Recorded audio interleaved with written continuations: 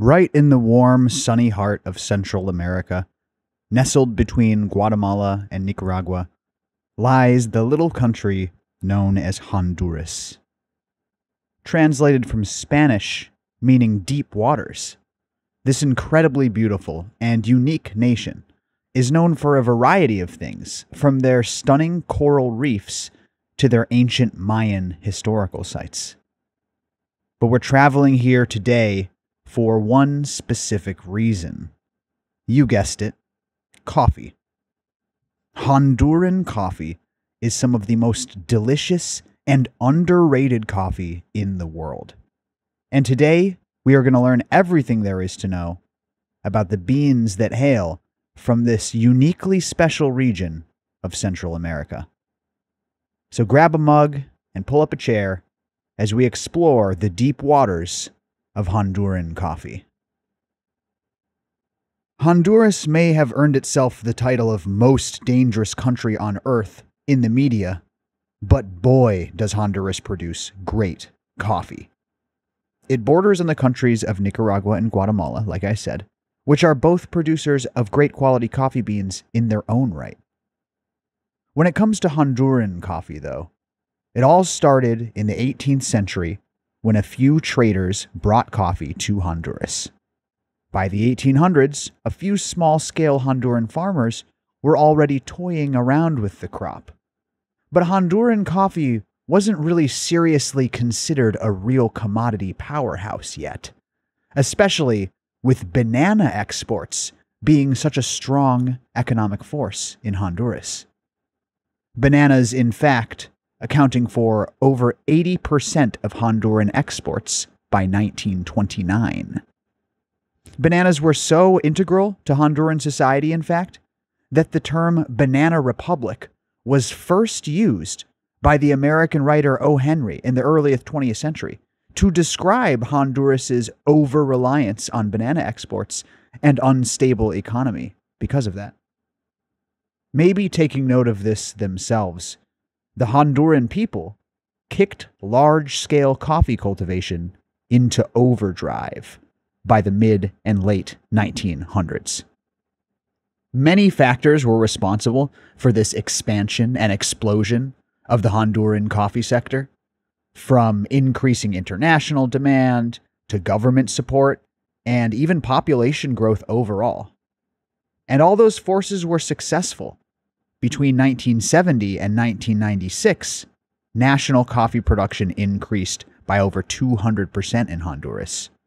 Coffee even overtook bananas at this point as Honduras's #1 export, landing the coffee eventually as the world's 9th largest coffee producer. Another interesting note that has repeated itself in these episodes that we do: coffee aid even came from overseas, with the United States and the U.S. Agency for International Development helping Honduras's farmers to expand production and improve farming infrastructure across the nation. Also in the 1970s, the Honduran Coffee Institute was created by the Honduran government.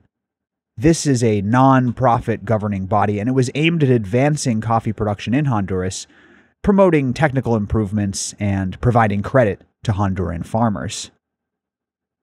Eventually, in the 1980s and 90s, the nation passed a series of legislation to encourage more Honduran coffee production. And these laws encouraged landowners to expand their coffee production. They provided coffee-producing municipalities subsidies to build and maintain roads for coffee production. And they also increased land property titles, allowing cooperative members to divide holdings into smaller plots. This all contributed to a massive boom throughout the 1900s for Honduran coffee. But this rise of Honduran coffee wasn't just a straight upward trend, not at all. Unfortunately, the Honduran coffee market was in for some serious turmoil at the end of the 20th century, with two major catastrophes contributing serious damage to the coffee industry. First, in 1998, Hurricane Mitch devastated Honduras. Honduras lost 80% of its agriculture due to this hurricane, and many coffee growers chose to smuggle what beans they did have left over into Guatemala.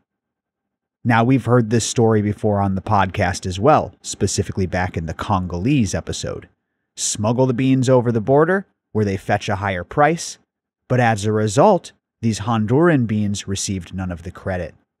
The effects lasted for several years, and lots of Guatemalan coffee at this time actually came from Honduras. The second coffee tragedy was 1999's international coffee price crisis, and this caused the global market to be flooded by coffee, ultimately resulting in prices collapsing. This coffee price crisis resulted in a mass Honduran migration to the United States and to other countries, with many coffee producers instead diversifying their crop or abandoning it altogether.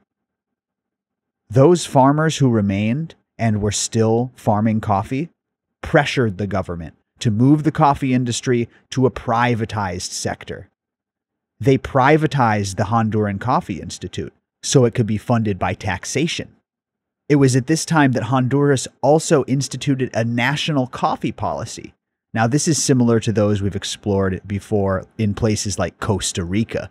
These policies aim to improve coffee quality, productivity, quality control, and encourage better prices.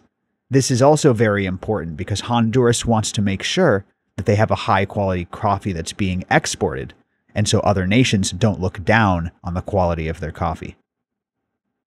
Now, Honduras has luckily recovered largely from those tough times because of their swift action. And since the beginning of the 21st century, the Honduran specialty coffee industry has actually experienced dramatic growth, especially compared to other South and Central American regions. Honduras's fertile soil, favorable altitude, and suitable microclimates make it an incredible location for specialty coffee production, and the nation is known for its exquisite yet classic types of coffee that it produces. All of this history is what led Honduras to be the great coffee producing nation that it is today, currently the 7th largest grower on the planet. So what goes into a cup of Honduran coffee? Coffee beans from Honduras are wet processed before they're graded based on their quality, specifically their altitude. They have 3 standards for altitude and coffee. They've got the central standard, which is grown below 1,200 meters above sea level. They've got the high grown, which is 1,200 to 1,350 meters above sea level.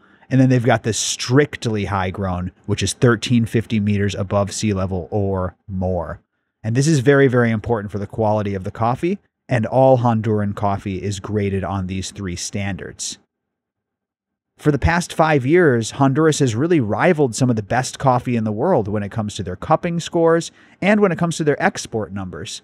They were even the 2nd largest exporters of high-quality Arabica beans in the world in 2012. So that's a really big deal, again, for their Arabicas, the high-quality beans.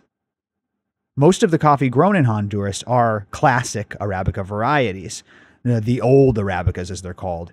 These are varieties like Typica and Bourbon, and this results in a straightforward, classic, delicious cup of Honduran coffee. Honduran farmers tend not to experiment with more modern types of coffee, and that's why they stick to these classic varieties. And honestly, Honduran coffee may be the ultimate underdog in the coffee industry, maybe partly for that reason. When Coffee Review examined 18 different coffees from Honduras, half of the coffees received ratings of 90 or over.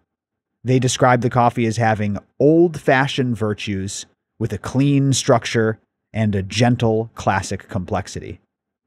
They noted aromas of vanilla and hazelnut, flavor notes of chocolate with hints of nuts. Some Honduran regions produce coffee with caramel undertones, perfect for an espresso. They've got balanced acidity with a round, medium body. It makes for an exquisite, classic cup of coffee. Honduras still has a very long way to go before it's recognized and labeled like, say, Colombian coffee is. But Honduras is well on its way. With a robust regenerative agriculture scene, plenty of passionate small coffee producers, and an undying love for the coffee plant, there is no stopping Honduras's rise as it cements itself as one of the greatest coffee-producing nations on the planet Earth. Thank you for spending this time with me today, everybody. I hope you enjoyed this exploration of Honduran coffee, a unique little nation making big waves in the coffee industry. I do love these regional explorations. You can look forward to more of these. We've got an interview coming up about blockchain technology and coffee. You can look forward to that. More coffee history, more Dr. Coffee. I know you guys love it. Stay tuned. Thank you for staying subscribed. That's all for now. This is Jordan Rivers signing off, wishing you an extraordinary day. We'll see you next time on the Coffee, Health, and Science Podcast. Bye-bye.